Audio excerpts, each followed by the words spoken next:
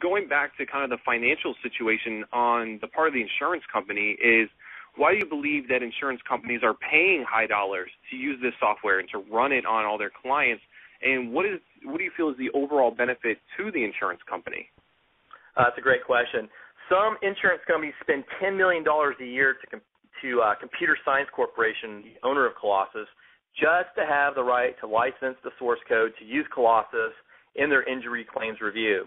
They're spending big money because the program saves them big money in claims payout each year.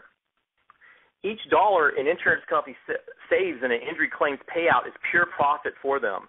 The longer the doctors keep poorly documenting their patients' injuries, and the longer the lawyers fail to step up and educate themselves on arguing the value drivers we have been discussing today, the insurance industry will continue to win the battle for these settlement offers and using computer programs.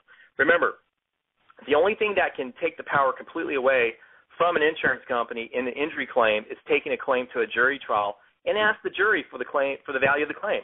However, this entails costs in the form of time and court expenses to the injured person, and the reality is trial is not really ready or needed for every injury case.